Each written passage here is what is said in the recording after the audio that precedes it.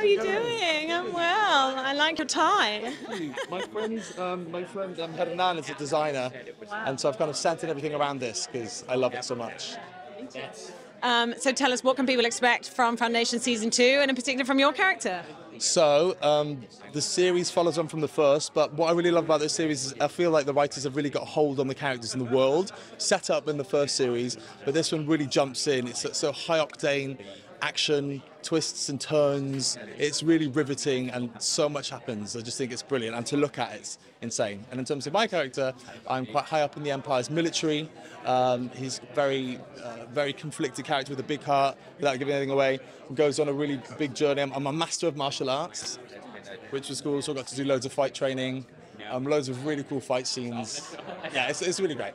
So what did your preparation look like in that sense? I mean, I guess you've got to get into all the detail from Isaac's books and the scripts, but then also preparing physically for doing all that kind of thing. Yeah, exactly. I did a combination of reading all the books, doing all my text work and imaginative work, but then we had an amazing team of stunt guys in Ireland and in Prague, wherever we went. We were training all the time because I have so many fight scenes.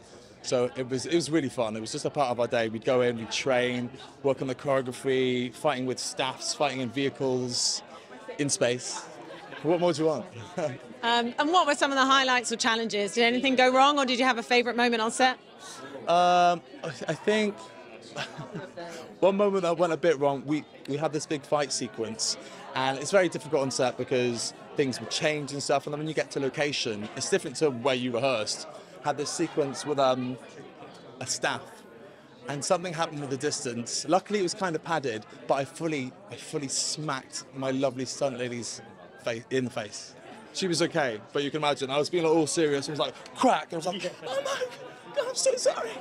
So that was pretty bad.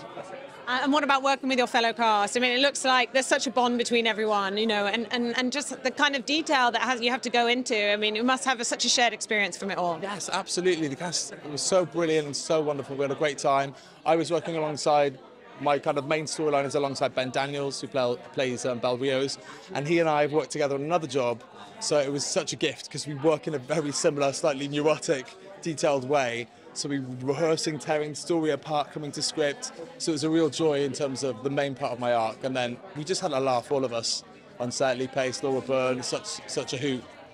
And in terms of what people can take away from watching it, you know, there is that element of escapism to sci-fi, but then there's so much that can chime with people in terms of the human stories and the characters. Yeah, like you said, I think it's a very entertaining story. It's so much action and it's wonderful, but the thing I love most about it isn't just kind of sci-fi.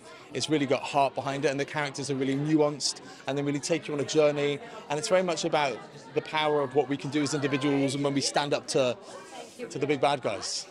And can you tell us what you might be working on next, or you got some ambitions for people you'd like to work with, or different genres you want to try? Yeah, well, at the moment I'm working on a Netflix series called Fool Me Once, which I'm filming at the moment.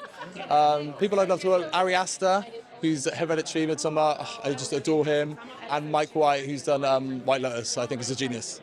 So I'm putting it out there. Both very good options. Well, thank you so much. Really enjoy the night. Thank you.